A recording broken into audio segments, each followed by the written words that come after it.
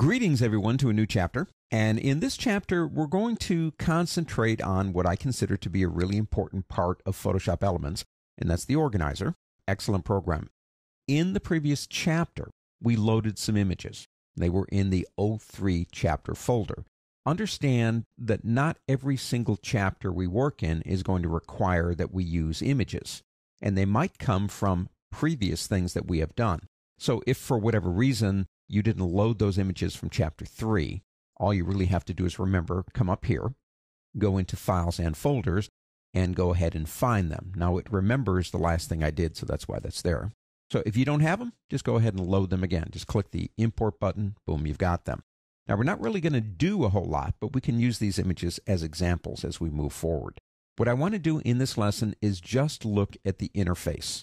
Now, Elements Organizer got a major kind of like facelift in version 11, and it's continued through in 12. There's some new things here. The really big change came actually in version 11.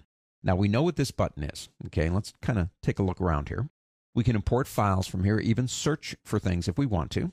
This area here will contain all of our folders and our current catalog. If we get up here, this is where the fun kind of starts. For example, we have people.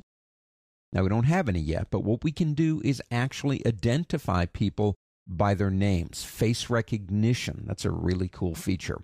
This one is my favorite, though. I love places. Being able to put things anywhere you want them to be. Now, if you have a camera that's GPS enabled, which several years ago would have been very unusual, today it's not as unusual. Well, for example, iPads and iPhones and Androids are all GPS enabled. So when you take a photograph with that device, it will appear exactly on the map where you took the image, no matter where on the planet it was. We can also, as you're going to see later, even add places down here and drag our images where they were taken. I do a lot of shooting in Wichita at the Sedgwick County Zoo. Before I got a GPS-enabled camera, I would just simply drag that stuff out there. It's kind of nice. We can also link things, and this is about organization, don't forget. We can also link things into particular events. So you have media, people, places, and events. We're going to cover all this stuff. You have a Create button over here that we could probably spend a whole day on. Photo books, greeting cards, photo calendars, collages, DVDs, just about anything that you want. You have a Share button over here, and the Share button allows you to share. Now, not only does it allow you to say, I want this photograph out on Flickr or Twitter or whatever if you've got an account, but it conforms the image to what Twitter requires for you. So it does a lot of work up ahead. All you have to do is set it up. Up here, you do have a search area. So if you've got hundreds of zillions of images and you're looking for something specific, you could go in there and actually type it in. And if you knew what you were doing, you could actually get it. Over here, all media means show me everything. We've already been there before. You also have a button. Let me go ahead and go back into our images. We can sort them by newest, oldest, by their name, or as they were imported. And you can, if you want to, give your images ratings right over here. Now, down on the bottom, we have a hide button here that gives us more real estate if we want to do that. Click it again to bring it back. My favorite button in the whole world is undo or redo. And undo allows me to undo something, which it just told me I didn't have anything to undo. We can rotate images if they're in the wrong orientation. Up to you.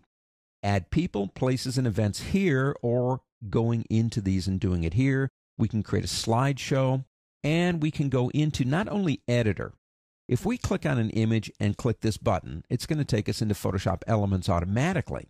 But if we click here, that little button, we can choose to take that image to something else, including the big guy, Photoshop, a video editor, photo editor is Photoshop Elements, or external editor, which you can define in Preferences. Over here, you've got a zoom button, which allows you to make things bigger or smaller.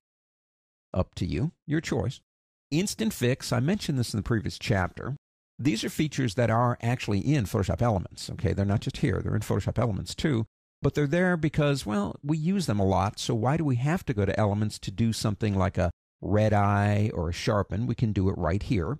And the one other button you have down here is for tags and information, which we're going to get into in the next lesson.